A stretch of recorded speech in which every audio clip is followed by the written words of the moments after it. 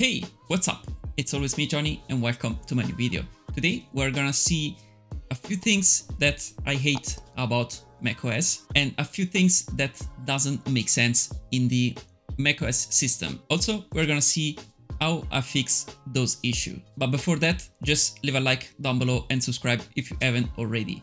Anyway, let's start with the first issue that I have with macOS. So sometimes it just happens that when you type something on your Mac, it does autocorrect the word, but sometimes it does autocorrect in the wrong way. So it does get the wrong word and it's just annoying. And there is a way to disable this function. So let me show you how to do it. So first of all, just go into system settings, then go into keyboard right here down below.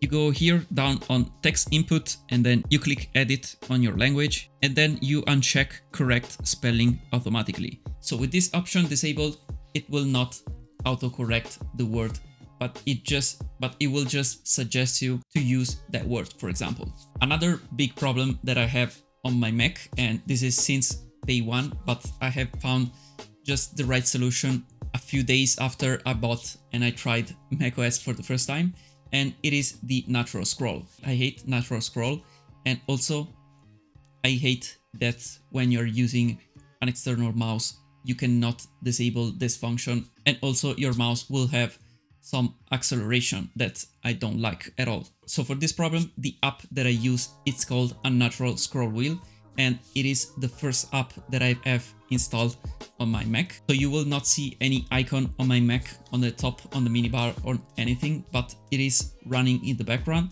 and it does disable the natural scroll, and also it does disable the mouse acceleration. Also, if you want to try another app that is also good enough, it is called Moss. You can just search it on Google, just Moss macOS. So the first link is gonna be the right one. So it is free, you can download it, and as you can see, it is used to use also the function of smooth scrolling. So you will have a nice effect when you're scrolling the web pages, for example, like if you were using the trackpad on your Mac.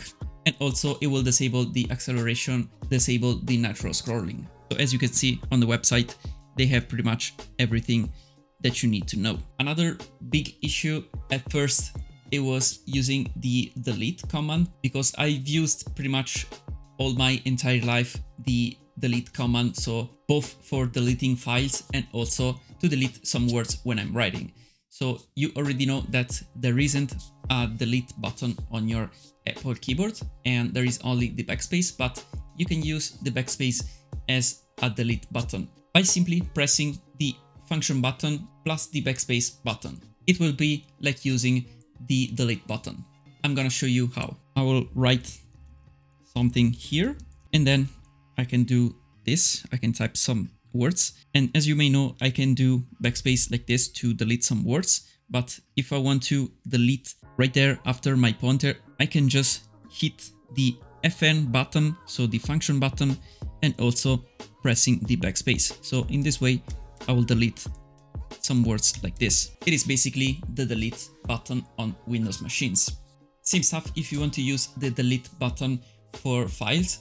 You don't have to press function button plus backspace, but you have to press command plus backspace.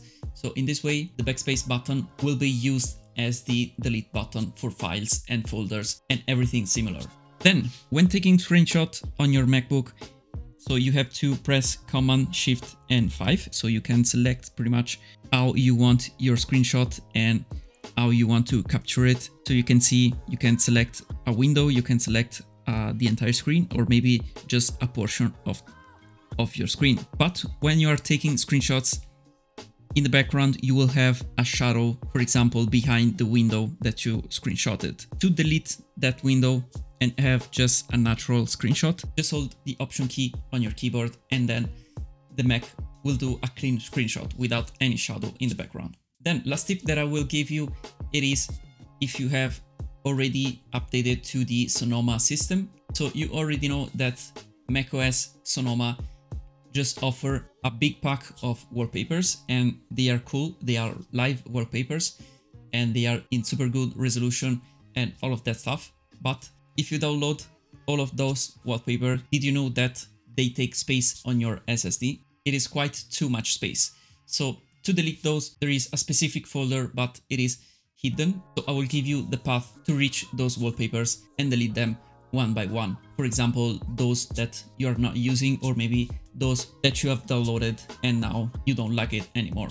So this is the path to the wallpaper library. So this is the folder, and you will see that we have 2K and 4K HDR wallpaper, but these are 120 FPS and 240 FPS because some of those are live wallpaper, and so these are big video files.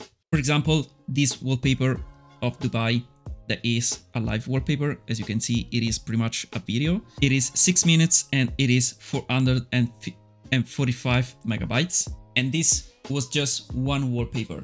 So if you download multiple wallpaper, there will be like 10 or maybe 15 gigabytes for all the pack. So make sure to check this folder and to delete the wallpaper that you are not using, so you will preserve the SSD life. Anyway, this was a list of features that make no sense on macOS. They are just annoying, and these were few fixes for these features. So let me know down below in the comments if you already knew this turnaround for those annoying features. And also let me know down below if you did know about the wallpaper that can take that much of space on your MacBook. Also, leave a like down below if you did like this video, and also subscribe if you haven't already. As always, thank you for watching my video, and I will see you in my next one. Bye for now.